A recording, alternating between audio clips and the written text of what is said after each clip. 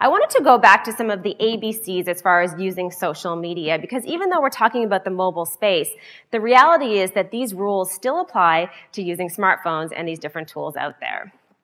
Now, the first rule of social media that I've been trying to hit home for many years now is this idea of authenticity. So being transparent, being yourself, being accessible in the social space. That becomes very important for any brand or organization out there. Perhaps there is no better example of this than a company called Blendtec. When I was writing my book a couple of years ago, I had a chance to interview the marketing director of Blendtec and talk to him about one of their most successful campaigns. And he told me this wonderful story about how within 2 weeks of him coming on the job, he was walking across the showroom floor and he saw the founder of Blendtec literally taking a 2x4, a giant piece of wood, and shoving it in a blender. And this is the way that they tested their products.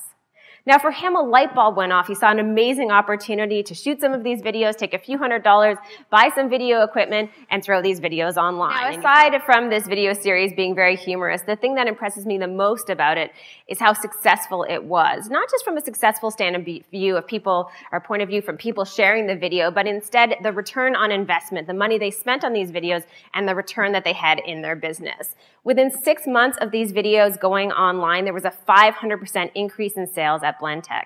A 500% increase in sales. That's very significant. During the early days of social media, when we talked about your return on investment, the reality was many people had a difficult time actually figuring out how to measure that.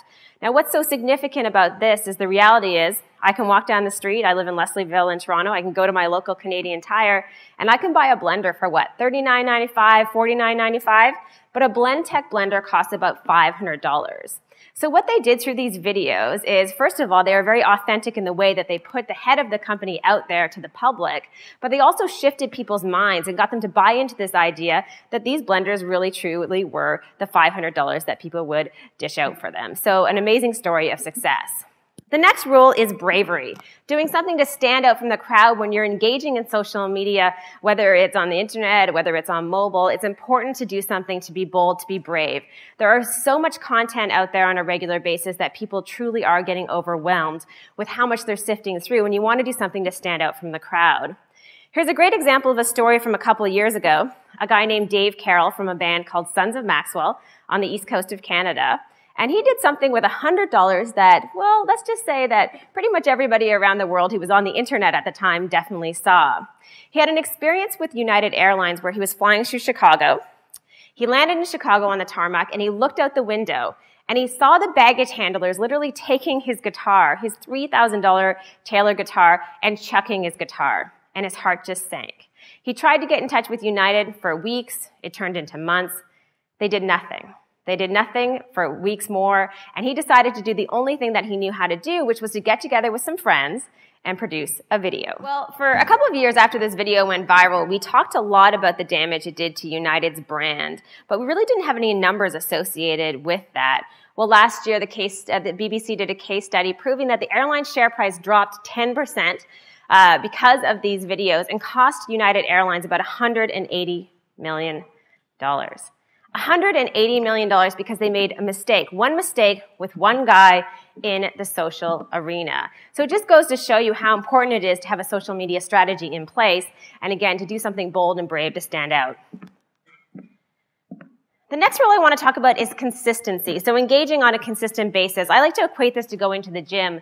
We all know if we only go to the gym once a month, we're not going to see the results that we want to see, and the same thing applies in the social media space. There's probably no better example of a company that has been consistent with their efforts in social than Old Spice and their Old Spice campaign. Now, they had one hit on their hands a couple of years ago, and they kept using the same guy, the Old Spice guy, over and over and over again in all of their efforts. In fact, you might have seen it last year when they actually got the Old Spice guy to go onto Twitter and to answer questions from people on Twitter in video format. Again, when we talk about social and we talk about your return on investment, some great stats here, 110 million views for all of these videos and 107% increase in sales during the month of these videos. The reason I'm sharing these numbers again is when we're talking about social, I think the great thing today is that you're able to measure so much and really prove that there is that return on investment. Now, some people, and I wrote about this in my book as well, talk about return on engagement. So it's not all about numbers and quantity and making money off of your social media efforts. It's also about building that community and bringing those people together.